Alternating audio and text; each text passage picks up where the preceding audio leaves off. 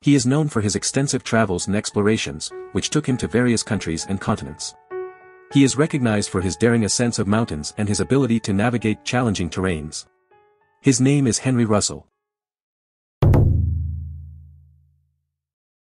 Henry Russell, the intrepid explorer, was born in Toulouse, France to Thomas John Russell and Marie-Josephine-Aglaë-Ferdinande. His father, a Papal Count, had emigrated to France from Ireland to escape discrimination. Russell's thirst for adventure and discovery became evident at an early age. After completing his education at Clongowes Wood College in Ireland, he embarked on his first distant voyage at the age of 23, setting sail for North America.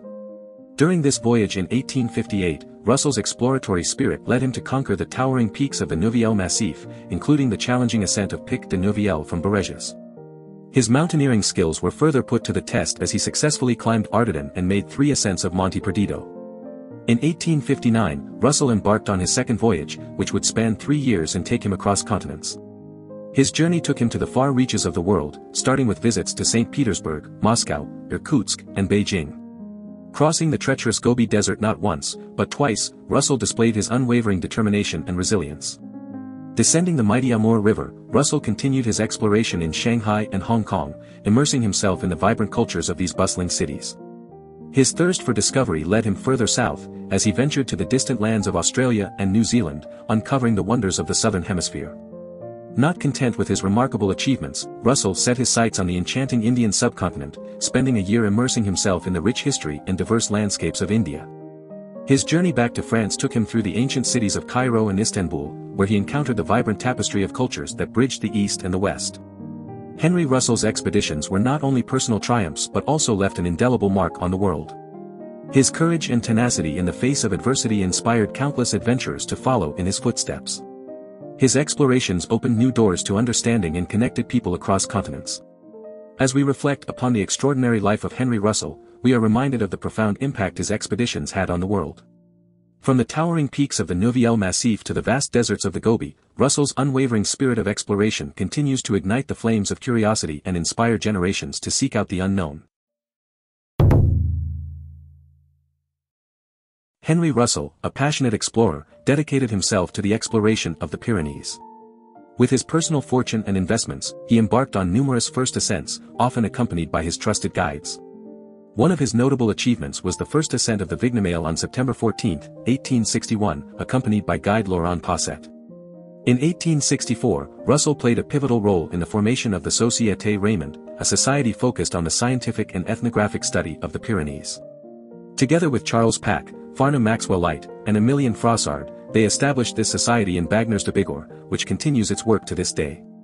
Russell's love for the Vignemale led him to spend nights on its summit, even bivouacking in the open, buried under rocks and earth.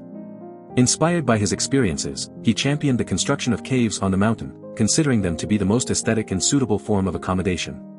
Between 1881 and 1893, 7 caves were built under his guidance. The first cave, named Villa Russell, was completed in August 1882 at the Col of Cerbellana, located at 3,205 meters. Russell himself lived in the cave for 3 days and later had it blessed by a priest in August 1884. Subsequently, 2 more caves, including the Grotte de Dames, were constructed.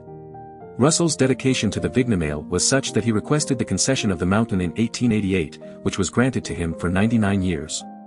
When the Ossau Glacier covered his original caves, Russell had 3 more caves, known as the Bellevue Caves, dug at a lower elevation. These caves became the venue for magnificent banquets, where he hosted princes and dignitaries, presenting himself as the Count of the Mountains. However, these caves lacked the grandeur he desired. Therefore, he had a spot 18 meters below the summit of the Vignemale dynamited to create his 7th and final cave, named Le Paradis. It was here that he celebrated his silver wedding, marking 60 years since his first ascent of the mountain. He concluded his exploration of the Vignemale with his 33rd and final ascent on August 8, 1904. Henry Russell's enduring legacy can be seen in the naming of Pic Russell in the Maladetta Massif, which he successfully ascended in 1865. After his passing in 1909, he was laid to rest in a cemetery in Pau, leaving behind a remarkable contribution to Pyrenean exploration. If you want to discover more adventurers on YouTube, make sure to hit that subscribe button for my channel, and don't forget to leave a comment in the section below, telling us which adventurers you'd like us to feature next.